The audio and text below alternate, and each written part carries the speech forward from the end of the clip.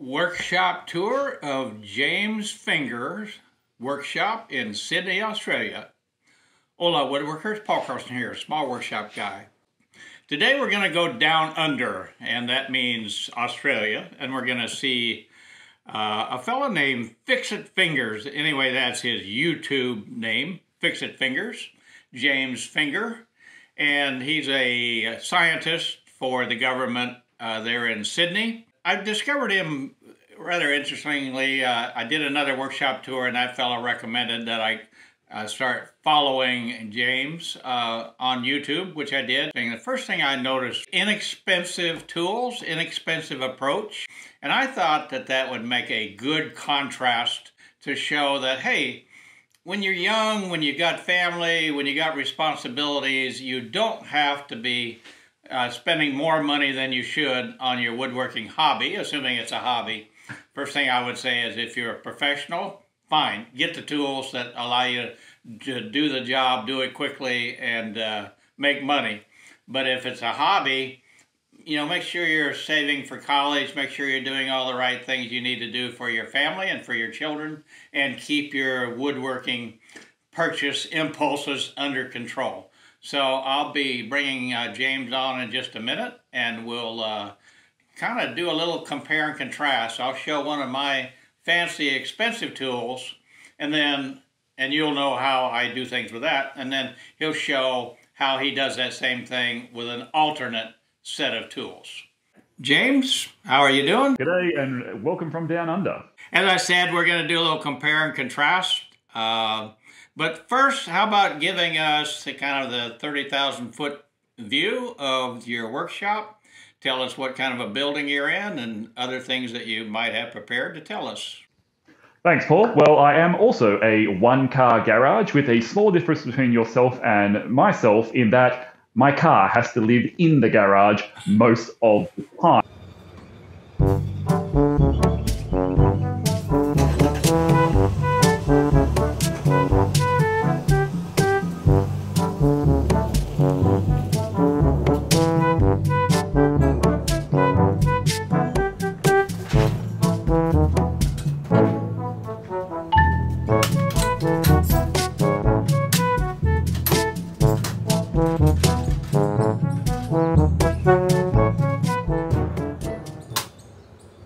So everything that I have behind me, while I've got your standard one-car garage, I really only have, I think it was 18 square meters, which I'll have to convert to feet for you, along the walls. So I make really big use of the walls firstly. And then, of course, this little workbench that I have in front of me, I hang it on the wall and then it plonks in the middle of the workspace once the car's removed. So that's all I have to play with. So you'll notice a distinct lack of bench tools, which is why I wanted to have this conversation with Paul today.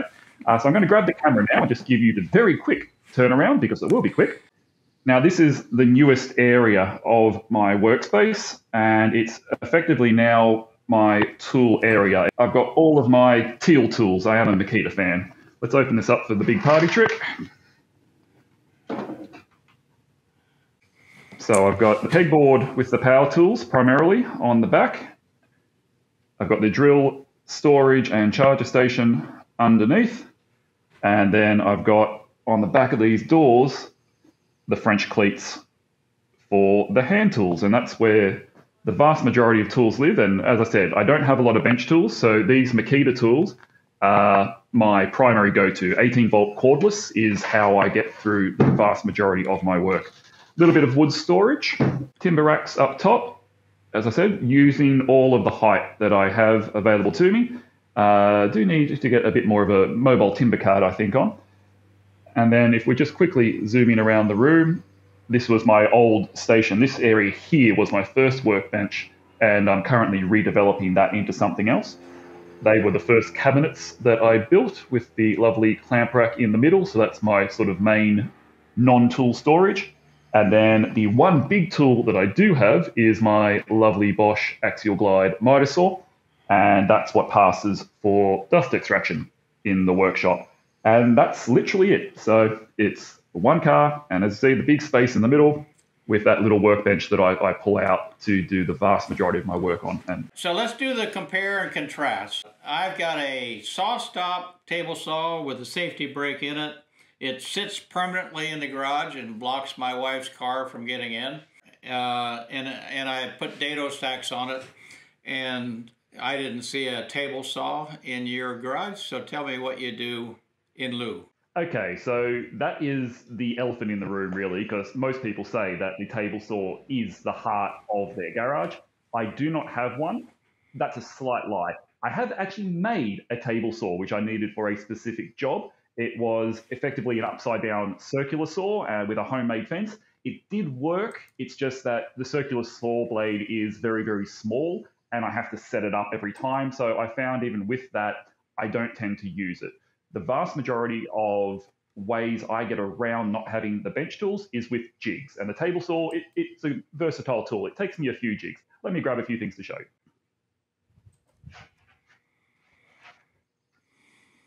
Now, you will see a slight theme running through here, and I will chuck on the quick disclaimer that these days, and fairly recently, I am a Craig Australia affiliate. So if you see a few of the blue tools kicking around, but I will also put out there that the reason they approached me and asked me to be a spokesman is because I have used their tools since day one, and I absolutely love them. And the ones that I find use for, I find very little fault in. I think for a small workshop person who doesn't have bench tools, you are going to be seeing me revert to the blue branded ones. There are, of course, other guys out there who do similar good stuff too. This one is called the Rip Cut, and it effectively is what's going to help me get around rip cuts like a table saw. This sled mounts your circular saw to it. It locks down very, very accurately at whatever distance I want to do. And then it's an edge guide, which allows you to make repeatable rip cuts at your set distance up to about 2 feet. So breaking down sheet goods so I can fit them in the back of my wagon in order to get them home from the timber store or lumber store, as you guys would call them. That is absolutely brilliant. One of the things it can't do very well is angles. So the second part of replacing a table saw is a track saw. I don't own a dedicated track saw. I do have a Craig, again, AccuCut, which uses the same sled off the rip cut and effectively turns pretty much any circular saw into a track saw. And the last piece of my table saw puzzle is a homemade jig. The one thing that both of those paid jigs fail to do safely is cut a thin strip, like a 2x4, into a thinner strip. So if you want to rip a 2x4 down the guts, it's quite difficult. So this is the little jig that I have come up with, and it's a very simple thing. It uses the edge guide on the circular saw. You read my mind. I was going to ask you how you rip a 2x4. So I have my very little, that's actually solid hardwood, very, very dense stuff. So the way this jig works is you put your 2x4 or whatever you want on there like that, and then you're able to use the included edge guide that will come with pretty much any circular saw to rip it through. None of these things, of course, are as efficient as a table saw, but they do allow me to replicate most of those functions without having to own a very large tool which I physically could not fit in the workshop. And they do allow you to keep money in your checking account. So obviously this costs about 20 or 30 cents. And look, the rip cut would be a difficult tool to DIY. I've never attempted to do so, but there are lots of ways that you can do track saws or edge guides to do similar things. In fact, I'm hosting a challenge at the moment, #WoodJigs21, runs until the end of August, which is a YouTube challenge for people to basically show us your best jigs, show us the way that you do exactly the sort of things. I'm there, so there's a little cheeky plug if you want to get involved. Yeah, just for a DIY for that, if you wanted to rip 8-foot long plywood, you can do your own 8-foot long DIY track saw, right? That's just exactly that. Just set up just right. So there you can lay that edge down on your line and your saw cuts right on it. So, yep, so those are easy. The only thing I do different is I put match fit dovetail grooves on the bottom, and then I can hook that up to my Sawstallions without any clamps up above the board, so nothing gets in the way of my circular saw. So in terms of dados, I don't really have a saw solution for that in terms of the circular saw. We'll probably get onto this again later. If I'm looking at doing dados or trenches, then I'm going to be looking at the router table. We'll cover that in a few minutes.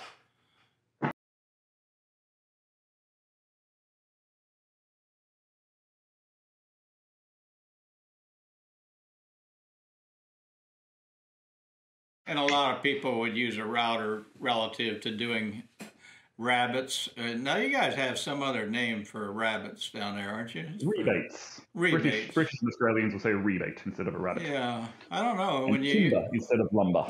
When you use a router, there's not much wood to take back to the store for a rebate, so I don't know why you guys call it that. But all right, sorry.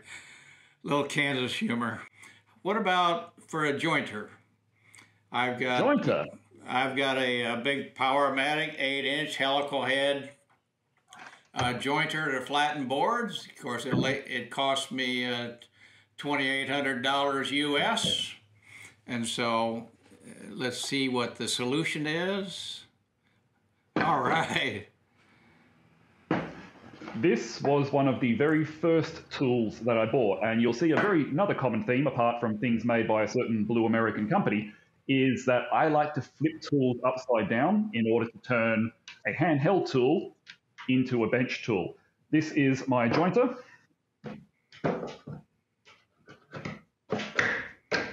That goes in there. Fence goes on there, and it's 3 inches effectively. And some people say that size matters, but it just depends on what you're trying to do.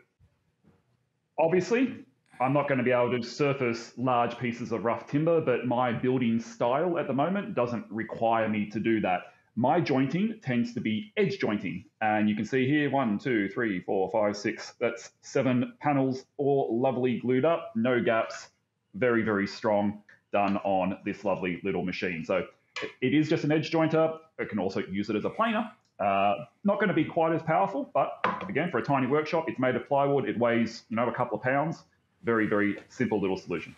Would it be safe to assume that anything that you're going to show me today is supported by a good instructional video that you have on your channel to show other people how they could create their own jointer, in this case, on a DIY basis?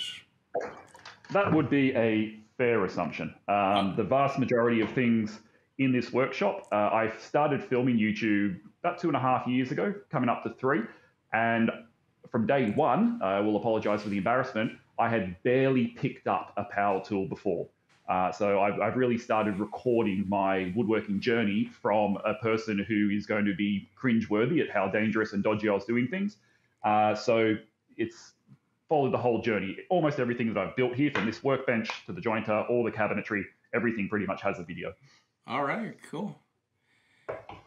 Well, I've got a Festool Rotex 90. That is a sanding device. It hooks up to a Festool dust collection. The combination of the two cost me over $1,000. What would you... There's your oscillating sander. All right. So this little sander does 90% of my sanding work. I don't actually own a larger belt-style sander. It is on the list, but I have a slight rule in the workshop that I do not purchase a new tool until it has a home to go into it. So generally speaking, I'm building the space for the tool first. And also, I try not to buy tools, basically. I try to get away with what I have. I've spent an awful lot of time testing this sander out, and it is just 5-inch. It is 18-volt battery powered. So no, it's not going to compare to a large 6-inch Rotex or Bosch or one of those really nice big sanders. But again, for the level of work I'm doing, I'm not doing tabletops and that sort of thing. I haven't yet found need of a very large sanding device. So it takes a bit more time, but that's pretty much my sanding solution. You did hint at a little slighter drum sanding option.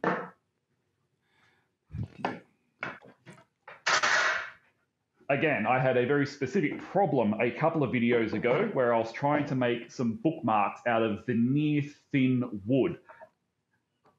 And trying to sand those with one of these would have pretty much shattered them. I needed a drum sander, and so I built one. But that is a piece of PVC pipe with some failing glue on it and sandpaper around. This goes together onto a sled. And again, I'll send Paul some footage of this thing when it was in action, and it's drill powered. So effectively the drill spins the small drum on here, and I was able to feed through my very veneer thin bookmarks. And it is a jig. It's not meant to be a permanent addition to the workshop, but it's just another way that if you do have a solution, you don't have to rush out and buy a big tool if you can build something that'll get the job done. No, it's never going to be as good as, buying a lovely big drum sander.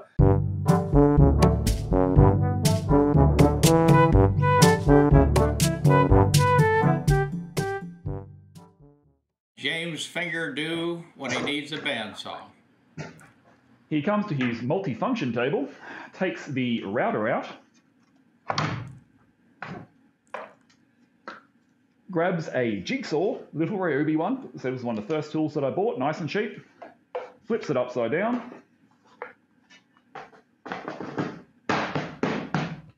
and bashes it in there. Haven't got the blade in, and I've got myself about 2 to 3 inches of blade to do some fine scrolling work. If you look up behind me here at my lovely map of Australia, that was actually the reason I got into woodworking. I wanted to build that display specifically.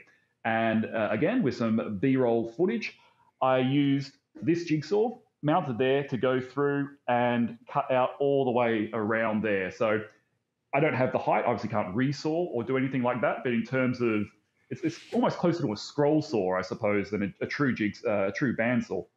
But I can feed my small curved pieces through there and do my curvature work.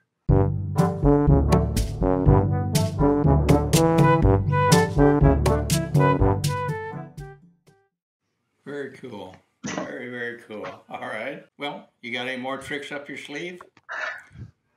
So we've got the jointer, and the drum sander jig was actually an adaptation of my standard router sled. So that's just a piece of form ply.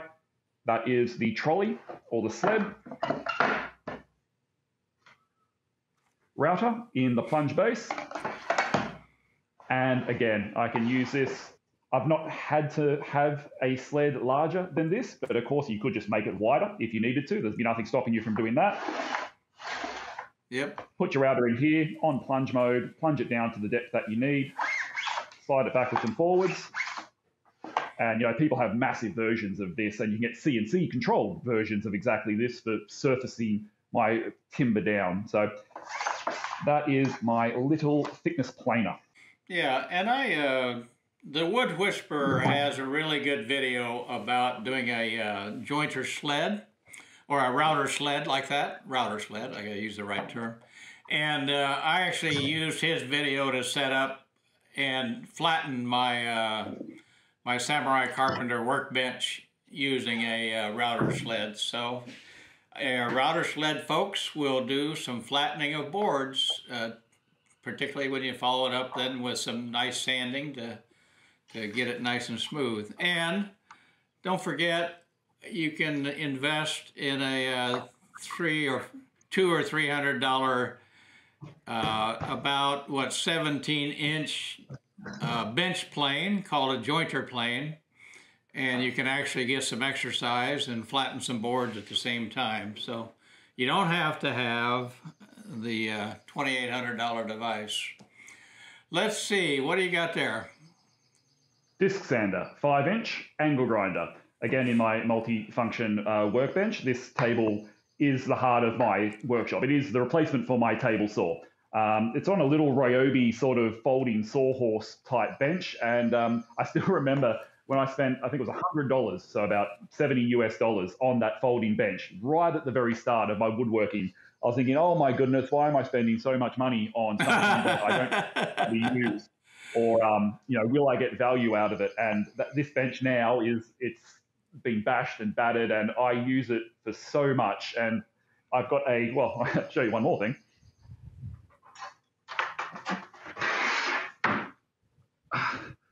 I am a big fan of picking things up off the side of the road.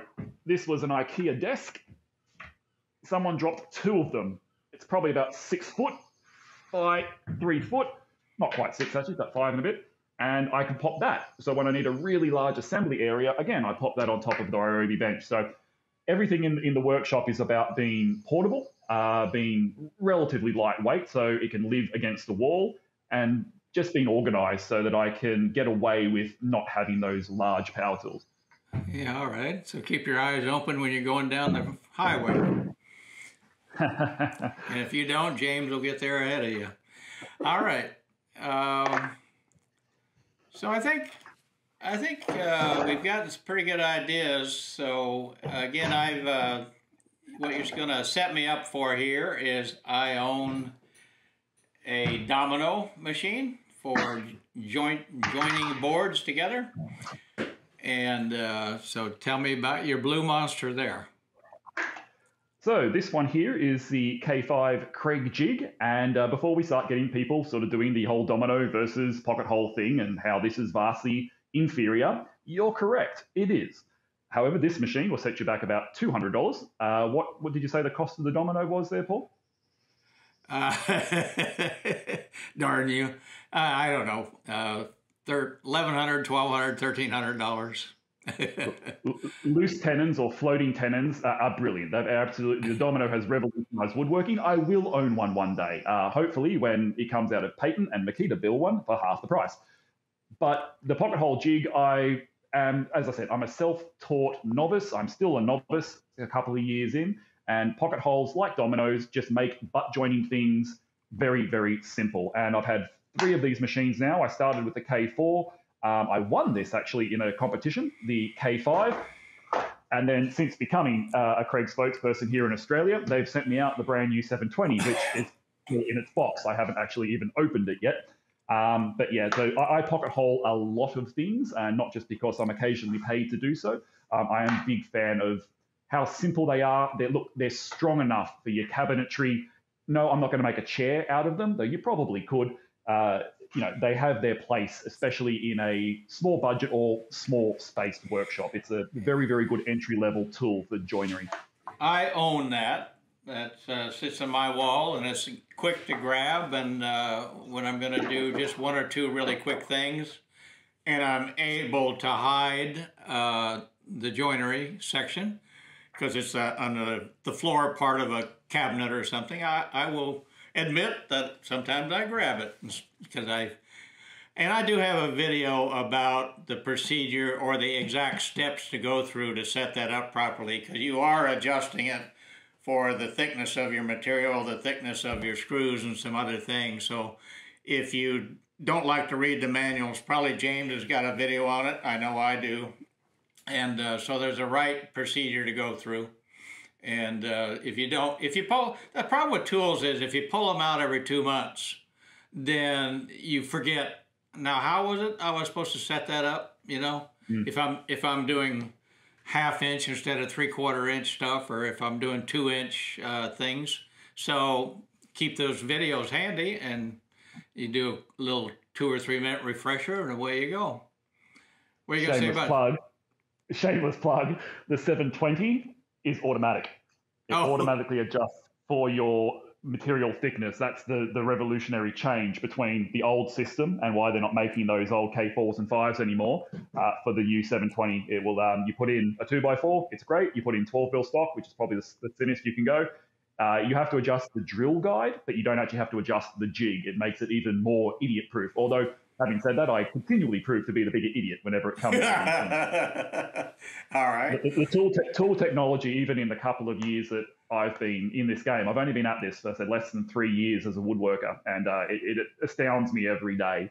And yeah, I think that's was that everything we had on our list, Paul, or got anything else? That is. And again, I encourage people to go back and view many of your older videos. They're not that old because he's only been at it 3 years, but so he's got if you want to figure out some ways to do DIY and save dollars, then I highly, highly recommend that you watch his videos, not mine. And you'll see how to do that. So that was very, very cool. I appreciate it. What I'd like to do now is remind the audience that Fix-It Fingers is his YouTube channel. You don't have a web page per se, do you? I do, yeah. Some of my projects, including these cabinets, have plans, like actual full SketchUp detailed plans. Not many of them. I don't charge for them. They're all free. It's just I do my designing on SketchUp. So if they've been designed to a good degree, they'll go on the website. And I've just got the standard blog and a few things on there, the merch and that sort of stuff too. The only last thing I'd like to chuck in, Paul, just while I've got the mic, is space is my limiter. So obviously keeping the car in, I live in an apartment complex, very small one. There's only 18 units here, but my car is just outside at the moment, but it can't stay there. It can only go out there while I'm in the workshop. So that's my main limit. When it comes to buying your tools, you notice I am a fan of the Macleod, generally speaking.